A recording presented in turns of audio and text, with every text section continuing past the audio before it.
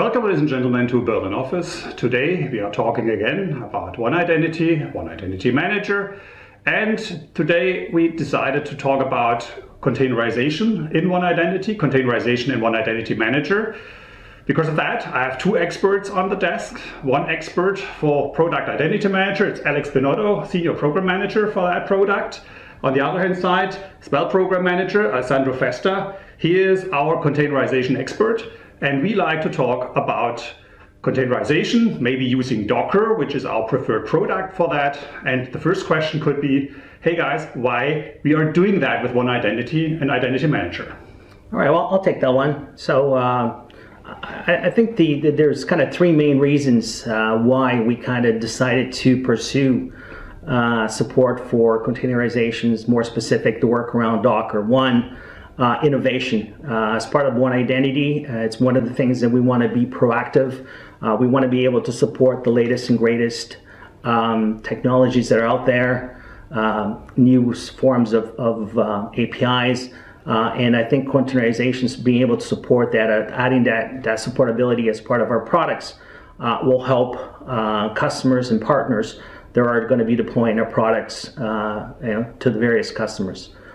Two, I would say standardization, really in regards to how our customers and partners are deploying, allows them to kind of standardize in a better process and how our products get not only deployed but utilized, and also able to adopt various new technologies, by perhaps leveraging a hybrid model or using Azure or Amazon and so on to deploy some of the components of our products in a hybrid scenario. Third, I would say TCO, total cost of ownership, plays heavily here, which will allow folks that are deploying, customers and partners, to perhaps reduce footprint of some of the components that we have.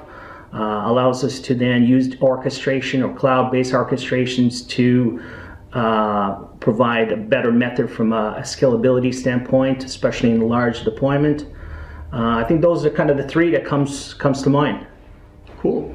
Yeah, I mean, absolutely. I get back on Alex B in this case, because especially from an innovation standpoint, what we recognize is that the world is changing, and obviously we need to cope with these changes. And for example, is in the nature of this company actually to follow the trend and follow the edge technology, and containerization is one of them. It's what we expect to see from customers and what we expect to see from partners going to ask us more and more this type of technology, and this is a really an easy way actually to have them to follow this technology. I'm really sure containerization, it's fancy, it's a cool feature, but a good question here is as well, which type of customers we think will use this containerization features? Well, I can jump on this. Well, basically, I think that what you're thinking is like, we are not only looking at the typical identity professional, we are looking at other angles in the customer and the partner's environment. And for example, if we look at the DevOps and we look at the infrastructure, the way actually is deployed from a customer, what we expect that in these environments, more and more people actually can request containers. They are looking for use containers in their environment. So they expect naturally from vendors like us to support this kind of technologies. So it's more a different approach. It's not related to business, it's related to the infrastructure, it's related to DevOps, it's related to the people actually that they deploy. Today they deploy VMs, virtual machines. Tomorrow they will ask for containers. And these containers can be on-prem or could be on cloud. And this is really a good way to basically to reply to the request and still be the same vendor as we are today. Another question could be talking about containerization and looking, for example, at a product like the Identity Manager, which is a solution framework. Which part of such solution frameworks could be a good part to be put in Docker containers?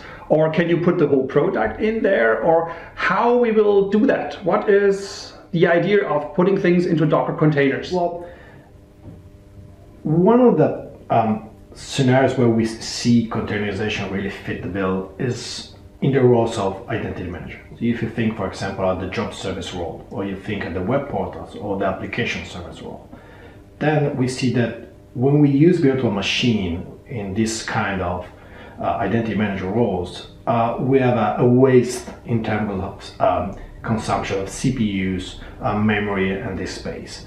That's not because of identity manager itself, but because the virtual machine itself is not optimized to run one single application. When instead you go into a container world, you have a layer that is optimized to do that. It only uses the resources that needed to be in that very moment.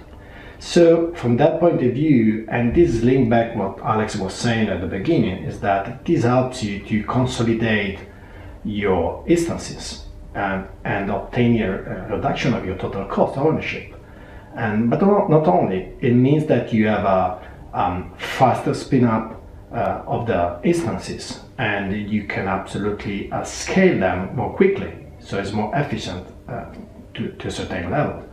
So looking at identity management means that I can optimize the resources, reduce the number of hours that run in these instances, and obtain a general optimization of my infrastructure.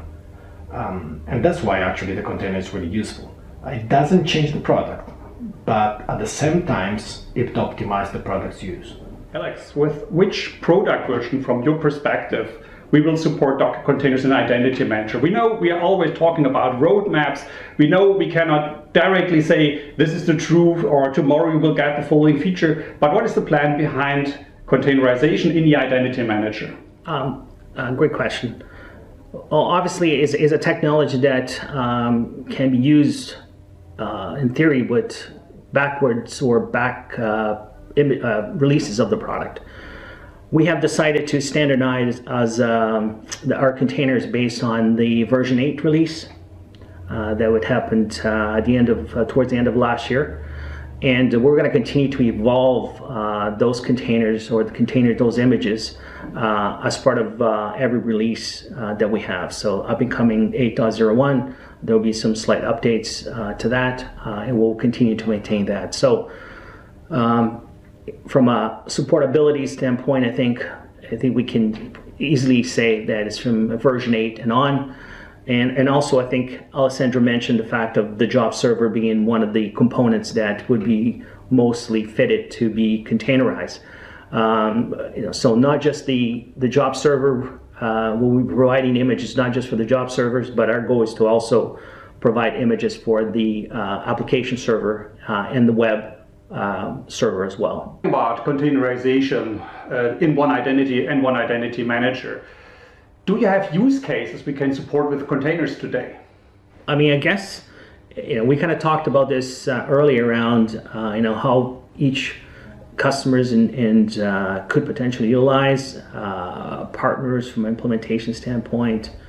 But I think there's kind of 3, maybe 4 relevant use cases. One, obviously, from a customer standpoint, as they are getting not pushback, but getting pressure from a DevOps standpoint to start utilizing containers. We're hearing quite a bit from various customers that there's already a demand internally to start utilizing that new technology. So obviously the pressure from a DevOps standpoint is going to increase, and they'll have to start adapting not just One Identity Manager, but any of the One Identity product portfolio or other products that they may have out there as well. 2, I would say from our partner ecosystem standpoint, it kind of provides them the ability to actually create new type of deployment methodologies where they would then use this kind of hybrid scenario where some pieces may be on-prem, they could then utilize perhaps the cloud as well to do these types of deployments. 3, and we'll see probably in the kind of a service provider, managed service type of offering, where we may end up having a partner or somewhere else, someone there that may want to be able to kind of deploy the product itself in a way that they want to maybe provide kind of identity as a service offering to a customer base. Yeah, absolutely. I absolutely agree with you. I think that the message between these three scenarios is that all these three actors, they are trying to reduce the TCO in different ways, but in the end, that's again the same story about I want to optimize everything in my environment that is cost related, or anyways, just the way to optimize my job. If you look at the customer, as you correctly say, it's like the infrastructure is looking for ways to optimize the environment. That means I would like to deploy less virtual machines. I would like to speed up the time I need to spin up or spin down an instance, and all the typical scenario of infrastructure. And again, containers is really good for that. It's a really good fit for that. Partners are, on the other hand, looking for a way to optimize their job. If I'm a consultant, I really need to quickly move from one customer environment to another customer environment and do my job. And containers again really help them. And the service provider is the most interesting scenarios probably, because they run large environments for many customers, and they're looking for a way to reduce the total cost, the TCO, because they have this large infrastructure to run, and containers really can help them. And so be able to actually to support them, not only as you correctly said, Alex, not only from identity management, with all the product portfolio of One Identity, help us to put ourselves again in the innovation top quadrant of the identity vendors, of the software vendors anyways. And that's why we are here. Remembering that a lot of our customers are just talking about a complex product if they talk about the identity manager, especially because it is a solution framework to solve a complex problem. The question is, by adding the container technology into One Identity Manager, is this increasing or more decreasing now the complexity? Yeah, that's a really good question. Well, we are not actually reducing the complexity of an identity project, because obviously we are not, let me say, touching or changing the way we deploy a project from an identity perspective. But what we are going to reduce is the infrastructure complexity. So if you think again, we discussed it before, that if we think about the way you deploy an infrastructure in terms of identity manager, then you have to set up the VMs, you have to be sure that everything is compliant with our best practices, you have to set up multiple environments. So when you use a container, obviously all these complexities dramatically reduced. You just issue a couple of commands and the job is done. And then probably there's other scenario where actually this complexity could be reduced. What do you think, Alex?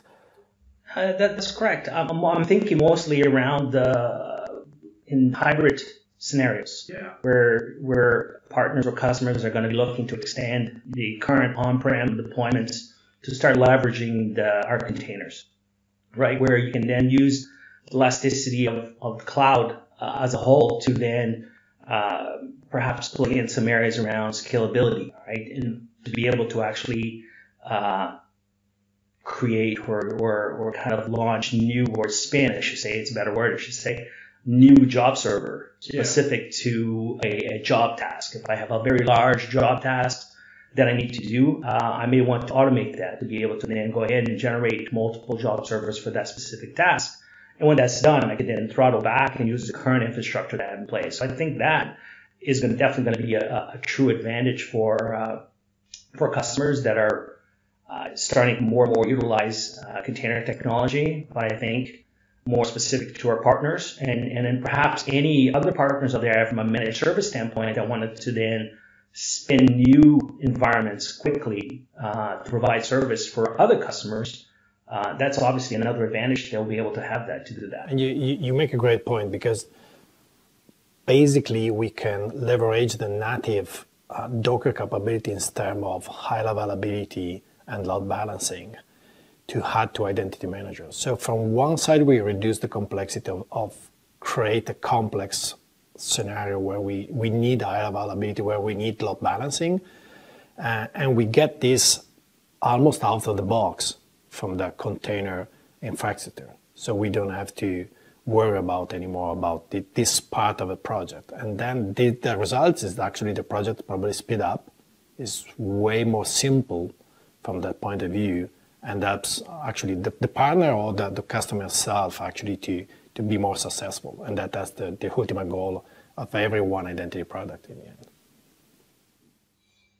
Excellent. Thank you, sirs, for being here and for that conversation.